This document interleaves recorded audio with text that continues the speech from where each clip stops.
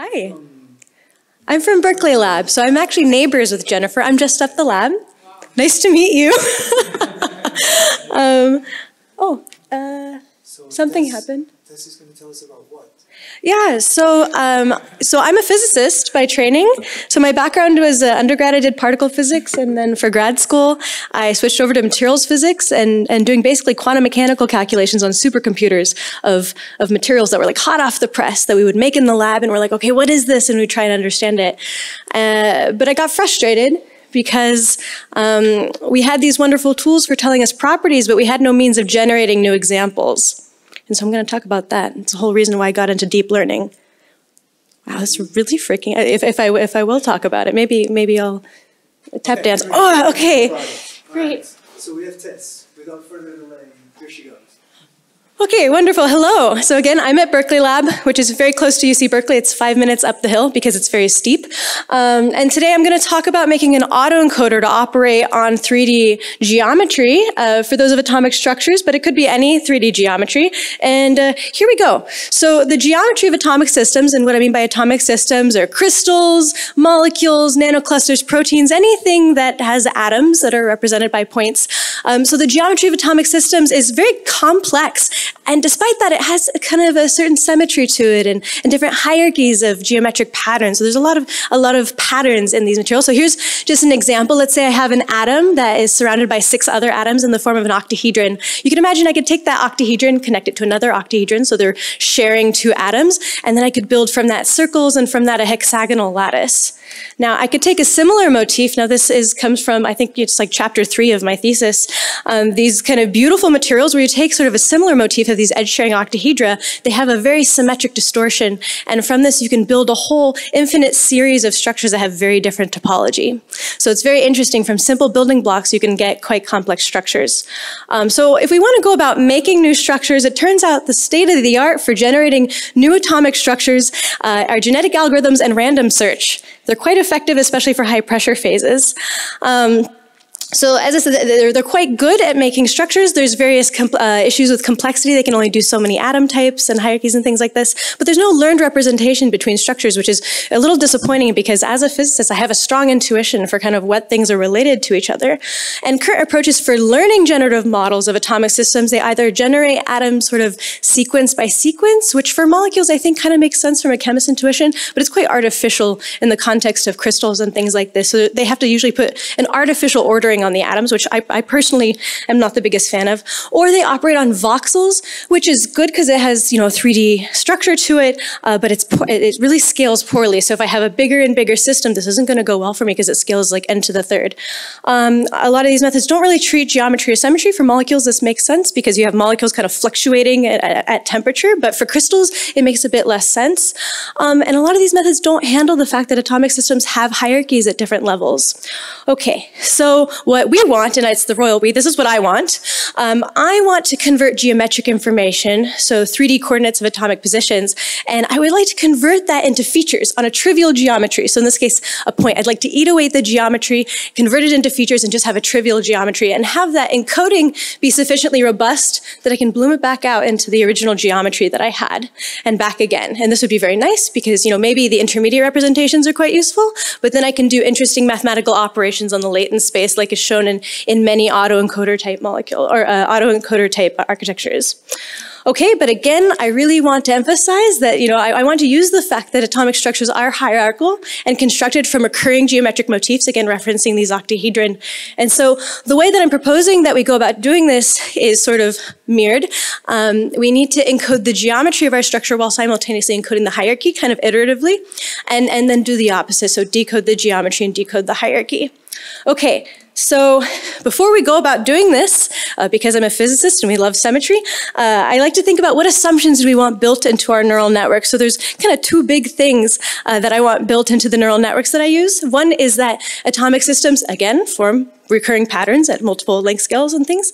They occur at multiple locations and orientations, and I don't want my neural network to be wasting time trying to learn that an octahedron is an octahedron in a different orientation. I'd like my filters, if you will, to identify an octahedron in any orientation and understand that it's in fact rotated. So if these 2 octahedral complexes in this rubidium manganese chloride crystal, they're the same, just tilted. And their relative orientation is also important with respect to each other. Additionally, the properties of physical systems, or the things, how you would describe physical systems, they transform predictably under rotation. So if I have, for example, 2 point masses, so I have a big mass and a small mass, and they have maybe features like a velocity and acceleration, and if I go ahead and change my coordinate system, I apply rotation to my coordinate system, the scalars, so the masses, they don't change, but the vectors do. And what I like my neural network to not spend time doing is understanding these rotations. I'd like to give it that information, the fact that space and physics is invariant under translation and rotation. And so our data types that we want to use in this network are geometry and what are called geometric tensors, these properties that transform under rotation and translation. And these data types assume Euclidean symmetry. So first, we built neural networks that have Euclidean symmetry baked in, and we call these Euclidean neural networks. Originally, we called them tensor field networks or 3D steerable CNNs or Clebsch-Gordon networks, but now we're kind of rebranding to kind of a unified Euclidean neural network framework.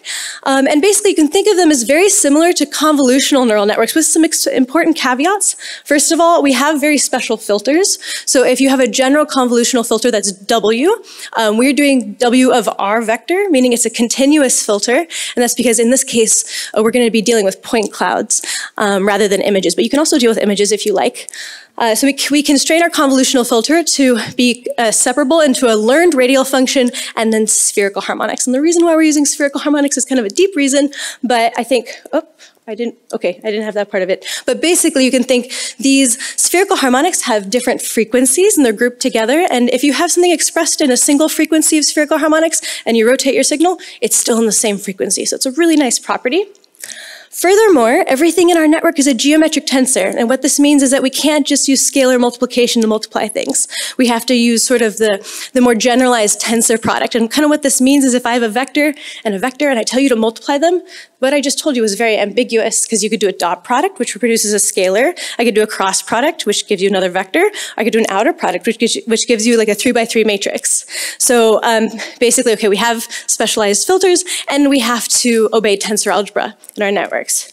Okay, what does this mean? It means that you can classify Tetris pieces after seeing them in only one orientation. So if I train these networks to classify these 8 different Tetris pieces, and it does it 100% correctly, then just from the math, it can classify these pieces in any orientation.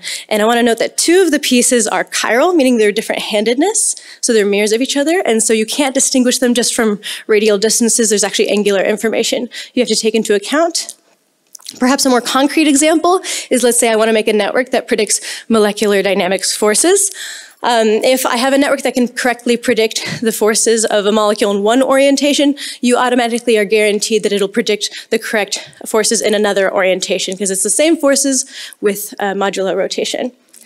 Okay, so how does this deal with our autoencoder? It's important that I tell you a bit about the input to these types of networks. So our input is the geometry and then features on that geometry. So again, taking our toy example of the masses, we have the geometric locations of those 2 point masses. And then we have features on those geometries, so the masses and the velocities and the accelerations.